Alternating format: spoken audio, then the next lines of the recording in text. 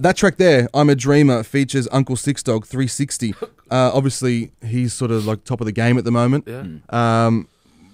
You've been friends with him for a while, or is that through Styles as well? No, 360 we've been friends. Like living in Fitzroy, living in Melbourne. Like most of the people that we have on the album are actually good friends of ours as well.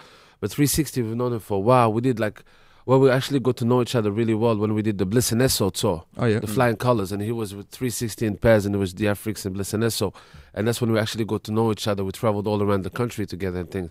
And he's an awesome dude, and he's actually working with Styles Fuego right now. And basically, Styles, I think, made him hear the track, and 360 is like, man, I love it, man. I don't mind jumping on it. And then Styles called and said, 360 want to be on it. We're like, let him bless it, man. He's got the Midas touch at the moment, doesn't he? Yeah, he does, and he's really talented, and he's another person like us as well that's taking, because within the Aussie hip hop market was just so a little niche that that was missing a bit. That bridge that can bring together the underground and a bit of the pop. And then he's another person that's trying to, get that gap closer. And then, so it was definitely a good idea to get him on track. Yeah, he's just, he's good. Did you, give him an inkling of what you wanted with that verse? We already had, our verses written down and recorded.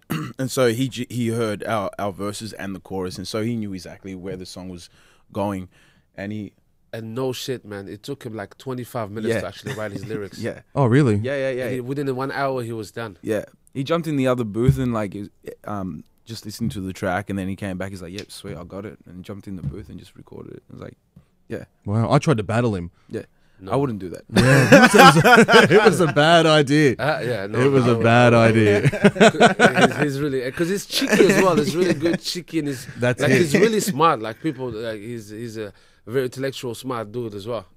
Yeah, he scored me. It was upsetting.